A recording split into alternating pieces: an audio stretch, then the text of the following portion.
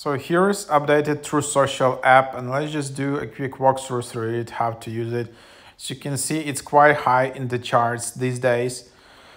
Yeah, because there is a demand for the audience to get this app, and which is on the right side of the political spectrum.